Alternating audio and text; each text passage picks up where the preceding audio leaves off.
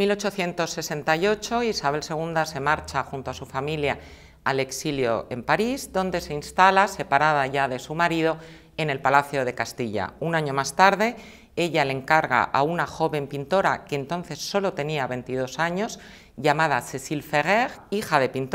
pintor Guérin, y discípula de un pintor llamado Chapelain, famoso porque formó a mujeres en el París del último cuarto del siglo XIX, le encarga, como digo, a una mujer, y esto es lo interesante, que acometa el retrato de su hijo Alfonso XII. Alfonso XII tenía entonces 12 años, estudiaba en el colegio en París, y es curioso cómo Cécile Ferrère no pinta un retrato a la francesa, sino un retrato a lo Carolus Duran, si queremos, un retrato heredero de la gran tradición española, heredero de los cuadros de Carreño de Carlos II, como se ve, porta Alfonso XII el Toisón de Oro, y heredero también, sobre todo, el cuadro al que hace un mayor guiño es el Príncipe Baltasar Carlos, cazador, pintado por Velázquez. Alfonso XII suponía en ese momento la gran esperanza de recuperación de la monarquía española, cosa que de hecho ocurrirá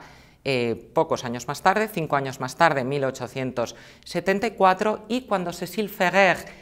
presenta este retrato al Salón de 1869, no interesa, como no interesó de tantas pintoras, el nivel que tenía como pintora. De hecho es reconocido por la crítica que se trata de un retrato notable, pero lo que les interesa a los críticos es sobre todo hablar de la iconografía y del retrato de Alfonso XII, y Cécile Ferrère progresivamente tiene que abandonar una carrera de retratista, aunque hubiera confiado en ella la reina en el exilio, y se va a dedicar a partir de ahí a la pintura de género.